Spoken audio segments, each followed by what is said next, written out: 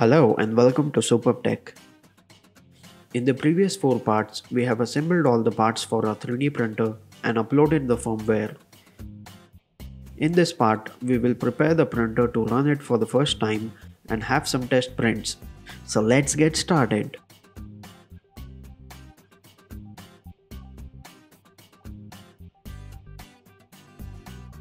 We will start with placing the glass bed on the printer. Remove the plastic film on the glass bed and place it on the aluminum heated bed.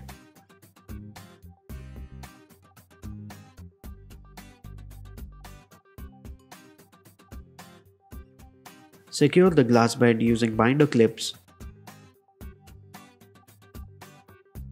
Connect the power cord to the mains supply. Now we can control the printer with the display using the rotary encoder. Turn the encoder to select a particular menu or command and press the encoder to run it. We can move it in the X, Y and Z axis. We can also control the nozzle and bed temperatures and fan speed. Now we will do the bed level calibration for our printer. This is important so that our first layer is consistent and properly sticks to the bed. Home the printer. Then disable the steppers.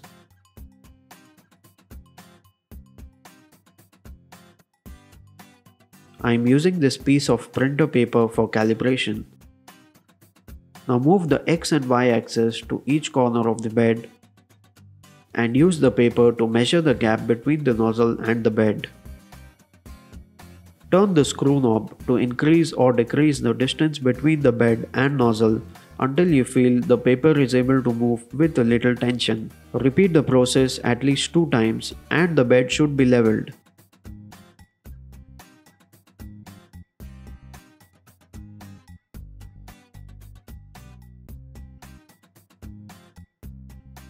Now we will insert the filament in our printer.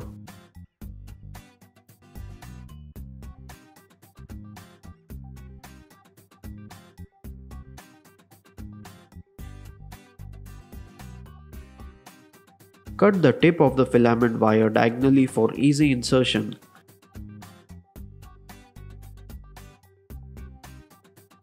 Insert the filament through the extruder motor and push it all the way to the nozzle.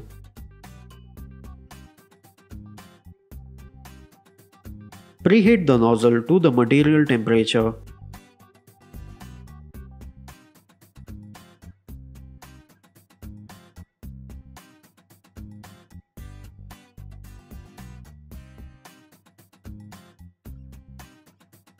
And the material will start to flow through the nozzle.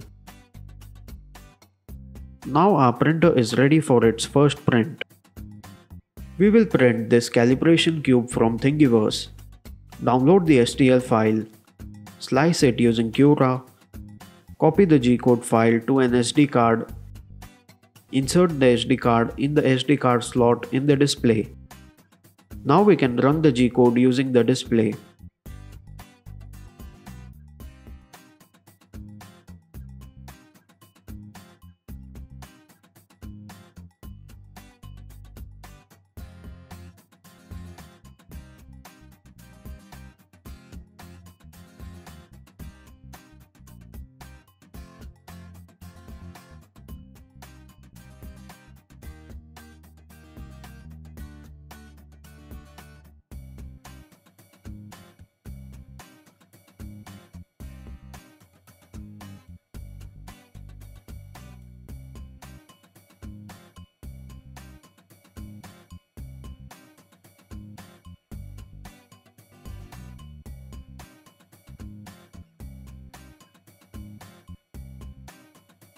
After waiting for about 30 minutes, the first print was complete.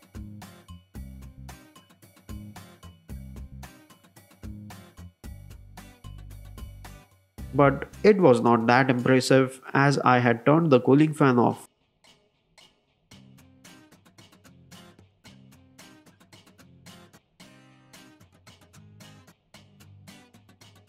After turning the fan on and tweaking some other settings, I printed it again.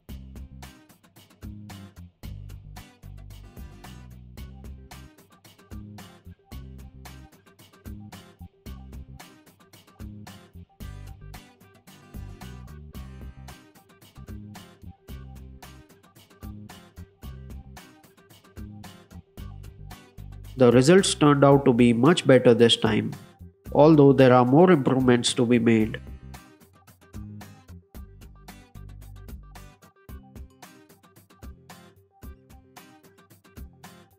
I also printed the popular benchy and the result turned out to be quite impressive.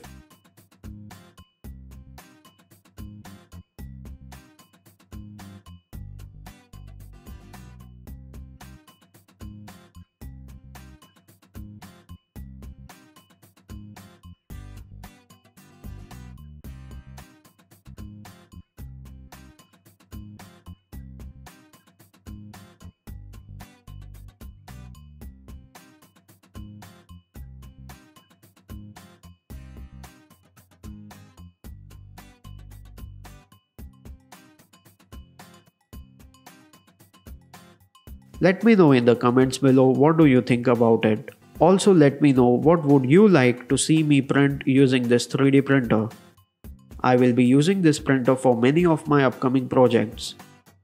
I will also do detailed tutorials on Marlin firmware and slicer software such as Cura and Slick 3R. You can find all the information related to this build, part links, diagrams, software links in the video descriptions and also in the detailed blogs I have written. Hope you enjoyed this tutorial series and thanks for watching.